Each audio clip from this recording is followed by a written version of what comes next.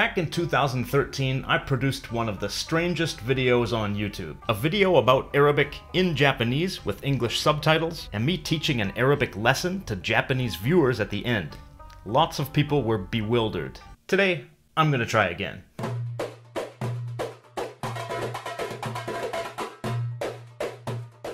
Hello everyone, welcome to the LangFocus channel, and my name is Paul. Today's topic is the Arabic language, or العربية, as it's called in Arabic.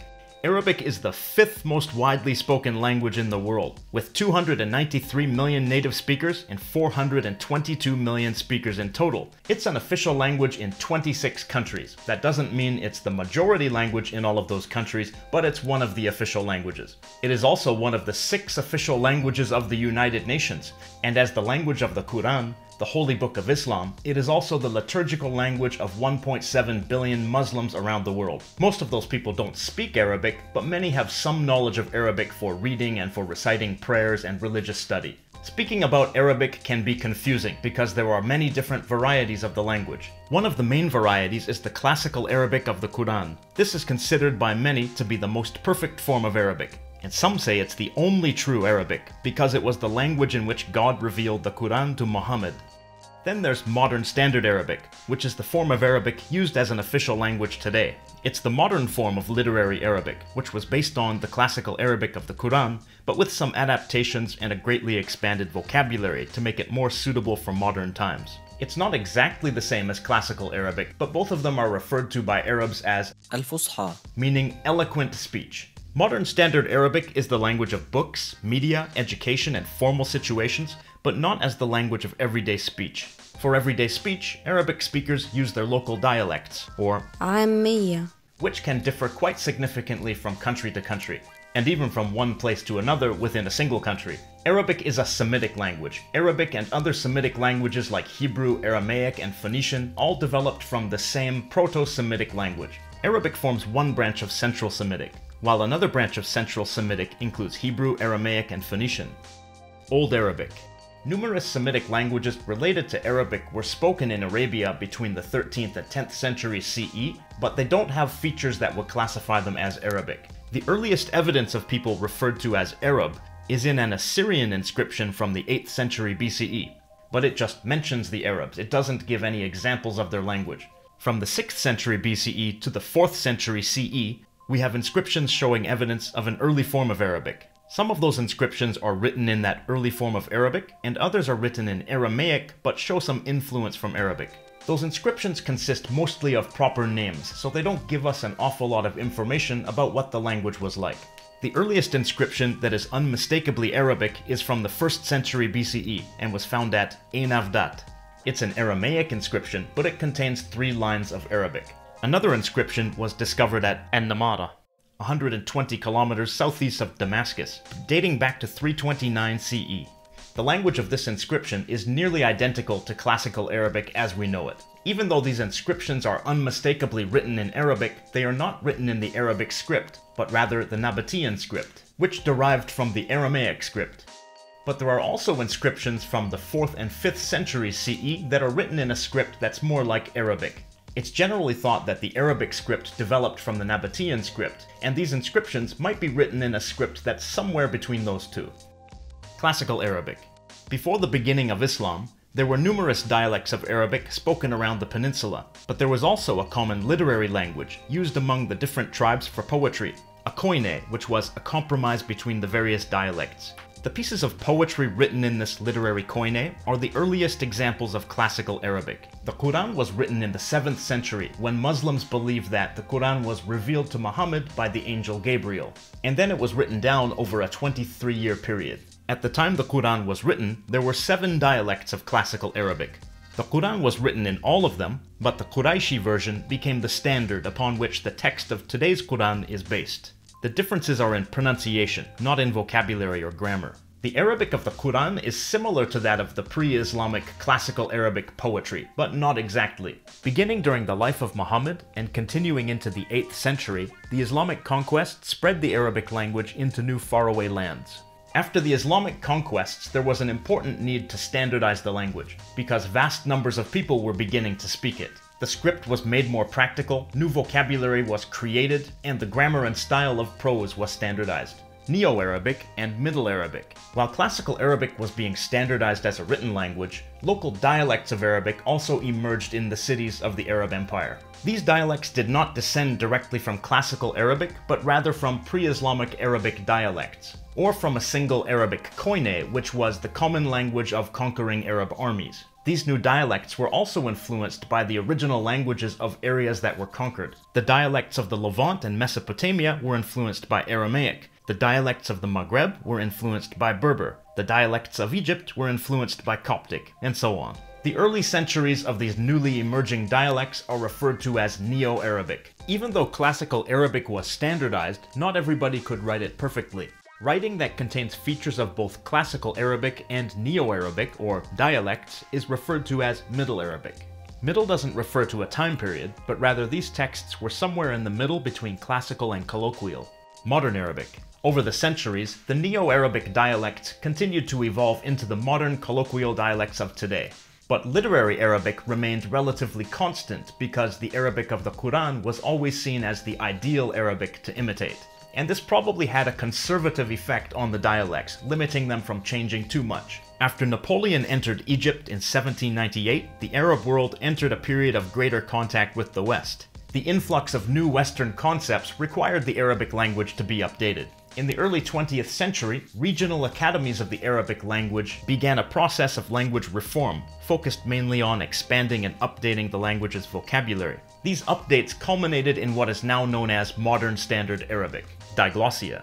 Arabic is well known for its state of diglossia. Arabic speakers use two distinctly different forms of the language in parallel for different purposes. Modern Standard Arabic is not learned by anyone as a native language, but it's used in reading and writing, in media, on children's TV shows, and in formal speeches, while the colloquial dialects are used almost universally for daily conversation. As I mentioned before, there's quite a lot of variation amongst Arabic dialects. How well two speakers understand each other depends on the geographic distance of their dialects as well as exposure. Many Arabic speakers have told me that speakers of the Middle Eastern dialects really have no trouble understanding each other, and that the main trouble comes in understanding the Maghrebi dialects, especially Moroccan. But these days, with the spread of cable TV and the internet, people are being exposed to a wider range of dialects on a more regular basis, which helps people understand different dialects more. And of course there's also Al-Fusha, Modern Standard Arabic. When speakers of significantly different dialects communicate with each other, they can switch to Modern Standard Arabic,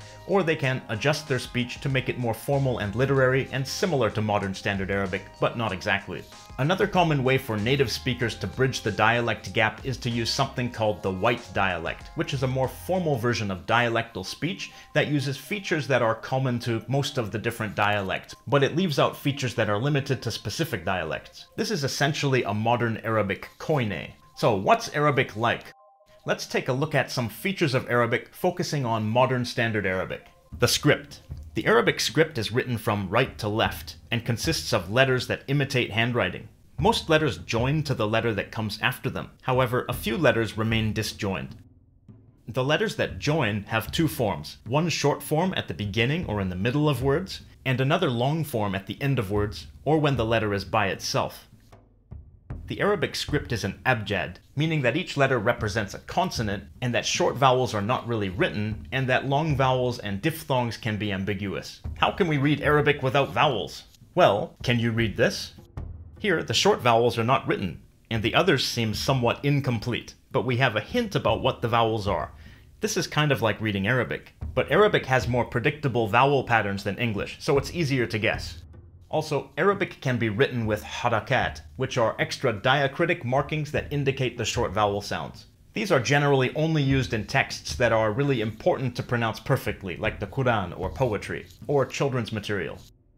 Phonology. Arabic has a number of consonant sounds which are surprising or challenging for speakers of many other languages. For example, kha, as in the word Khalij, meaning gulf. Then there's qaf, as in the word qalam, pen. This is like a K, but pronounced further back in your throat. Then there's the letter ha, like in the word har, meaning hot. Ghain. Some say that this is similar to the French R sound. For example, the word غرفة, meaning room. Arabic also has a number of emphatic consonants. For example, there's sin, which is like a regular S sound in English, but there is also sad, which is an emphatic S, as in the word صغير, meaning small. Also notice the ghayn in the middle. To make this sound, you have to keep your tongue close to the roof of your mouth. If you want to try it, position your mouth as though you are going to say a K, and hold that position, then make an S sound instead. Go ahead, try it. Saw, saw. There are 3 other emphatic consonants too, an emphatic ta, dad, and za. Morphology. Arabic words are mostly constructed from 3-letter roots, or sometimes 4, and these letters are then inserted into templates consisting of a fixed vowel pattern and some structural consonants. If you know the root letters, you can identify the core meaning of the word. And if you know the template, you know what type of word it is. Let's take the root kha, ra, jim, which means to go out or to exit. And let's put it into this template. We get the word مخرج, which is the noun meaning exit, like a door you exit through. This template indicates a place where the action of the root is done. If we use the root dal, kha, lam, which means to come in, we get مدخل, which means entrance. If we use the root kaf, ta, ba, we get مكتب, meaning office. These kinds of recurring templates help you to know how to pronounce words even when the short vowels are not written. If you see the letter mim followed by 3 root letters all together with no long vowels, you can guess that the word is in this template and pronounce it with 2 short A vowels. Verbs in Arabic are part of this same system of roots and templates. The templates tell us the tense, person, gender, and number of the verb, and the root provides us the core meaning.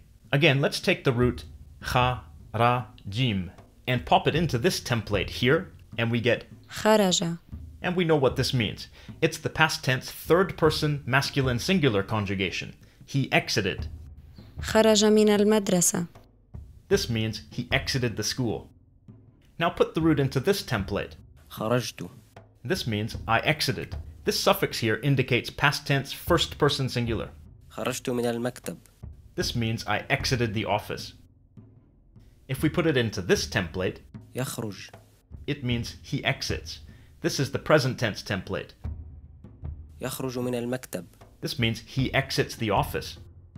يخرجون, Means they exit. سيخرجون من المكتب, This means they will exit the office. This sentence is in the future tense. To change the present tense to the future tense, you simply add the suffix sa to the beginning of the present tense template. Sa is used for near future, and a separate particle, saufa, is used for the more distant future. Arabic has no other verb tenses, only past and present, and future, which uses the present tense conjugation. This Semitic system of roots and templates is really quite intuitive once you get used to it, and it's quite ingenious if you ask me. Word order. Modern Standard Arabic is a VSO language by default, as opposed to Arabic dialects, which are mainly SVO. يدرس الرجل العربية, This means the man is studying Arabic. Here's the verb, the subject, and the object. These are the definite article al, but before certain letters, the lam, or the L sound, assimilates to the following letter. So al-rajul becomes ar-rajul. This is the basic word order, but SVO is also possible. In a sentence with a pronoun, VSO is not possible. For example, أنا سوف أدرس العربية. This means I will study Arabic in the future. You can't say سوف أدرس أنا العربية. You can either say it with the pronoun first or with no pronoun, just سوف أدرس العربية, because the verb conjugation tells us that this is the first person singular, so we don't need the pronoun. Cases. One aspect of Standard Arabic is cases. There are 3 cases in Arabic: nominative, genitive, and accusative, and nouns take special endings to show their function in the sentence. Let's take the word kitab, which means book. In nominative it's kitabu. In genitive it's kitabi. In accusative it's kitaba. الكتاب الممتاز, This means the excellent book. The noun kitab is in the nominative, and the adjective is also inflected to agree with the noun. أنا أقرأ كتابا, This means I am reading a book. Here, kitab is in the accusative, and it's indefinite. The N sound at the end here indicates that it's indefinite. مؤلف الكتاب, This means the author of the book. Here, kitab is in the genitive case. These case endings are not used at the end of a sentence, but only when the word is followed by something. The form at the end of a sentence without a case ending is called the pausal form. These case endings are often not used in modern standard Arabic. They're generally only used in prepared texts or prepared speeches. 2 more sentences. عادة لا أعمل يوم السبت. This means, I usually don't work on Saturday. Word for word it's, usually, no, I work, day, the, Saturday. La is the negation particle used for the present tense. Amel is the verb for work, and its root is ayn, mim, lam. And this is the first person singular present tense conjugation. Yawm and as-sabt are an idafa, so together they mean the day of Saturday. Idafa is a construction of 2 nouns side by side to show possession. Fun fact, the word Sabbath comes from the Hebrew word Shabbat, which is related to this Arabic word sabt. سأقود سيارتي إلى المكتب. This means I'll drive my car to the office. Word for word it's, will I drive my car to the office. Remember, sa is added to the present tense verb to form the future. Aqud contains the verb qaf, waw, dal. And this is the first person singular present tense conjugation. Sayarati is the word sayara, with a possessive suffix meaning my at the end. And when a suffix is added, the letter ha becomes a ta. Ila is a preposition showing direction. The L here, or the lam, is the definite article al, but the A sound, or the alif, assimilates to the preceding long A. As you can see, Arabic is a fascinating language with lots of interesting features, from its script to its phonology to its root and template system.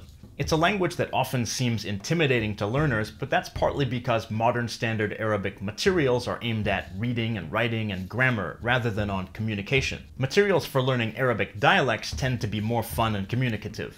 The question that's asked over and over and over is, what form of Arabic should I learn, a dialect or modern standard Arabic? In my opinion, it's important to learn some modern standard Arabic, either before you start to learn a dialect or at the same time. But if you know some modern standard Arabic, it will help you to make sense of different dialects that you encounter, and it will help you to understand different registers of speech, even when people are speaking in their dialects. But if your main goal is communication, then I don't think it's necessary to learn to speak modern standard Arabic at a high level. And that brings me to the question of the day. To native speakers of Arabic and to learners of Arabic alike, what do you think? Which form of Arabic is the best to learn, modern standard Arabic or a dialect? Leave your answers in the comments down below.